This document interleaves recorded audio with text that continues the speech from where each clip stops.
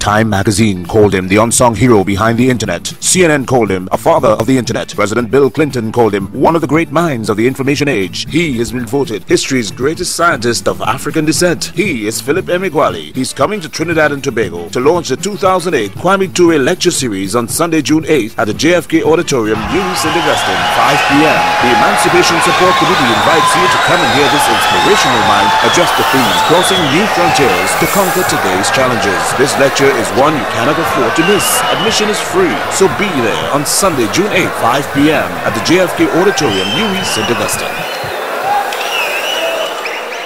In July 1969, and at the banks of the River Niger at Ndoni, Biafra, I was conscripted at gunpoint and conscripted as a 14-year-old soldier into a war that was on par with the American Civil War or the Spanish Civil War.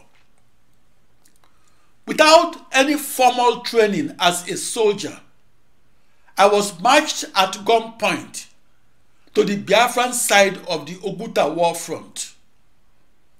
At Oguta War Front, Biafran soldiers were living on less than 1 cigarette-sized cup of Garri a day. Garri is pulverized fried cassava root. Biafran soldiers added palm kernel nuts and water from the Oguta Lake to their Garri. When I arrived at Oguta War Front, some Biafran soldiers had gone for days without food and they were threatening to leave their holes. After 48 hours without food, I became woozy with hunger. Because there was nothing to eat at Oguta War Front, I was immediately reassigned to the officers' mess or kitchen of the Biafran army at Ndoni.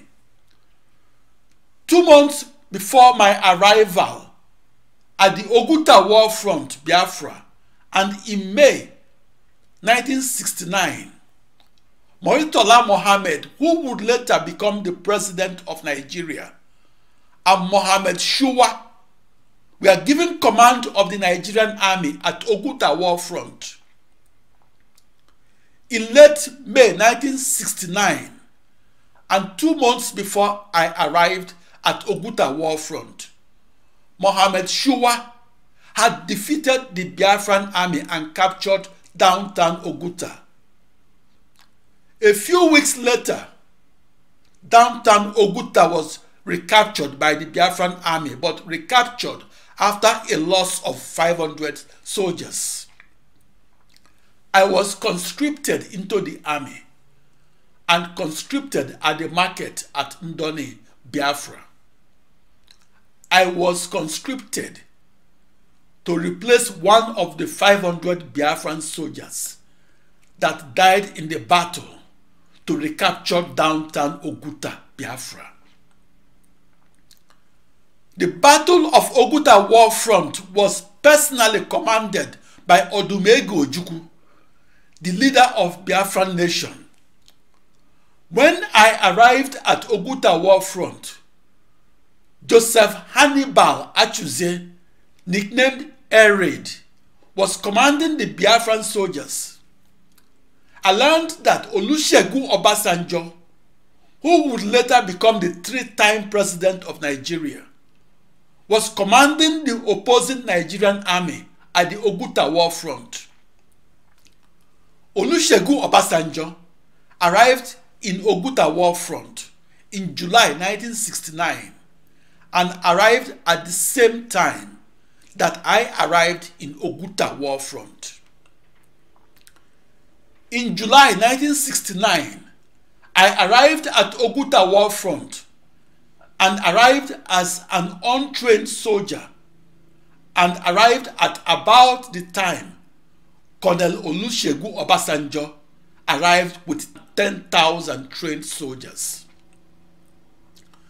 Those Nigerian soldiers killed or wounded 2,200 Igbo civilians.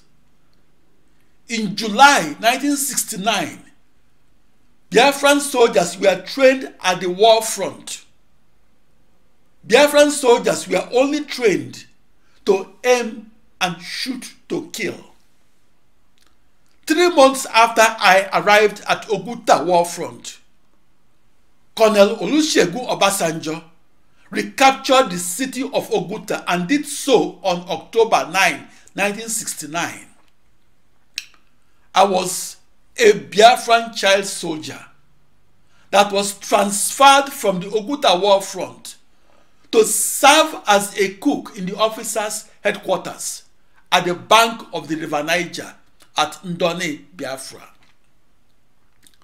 I served in the Biafran army for the 6 months that preceded the end of the Nigerian Civil War that ended on the 15th of January of 1970.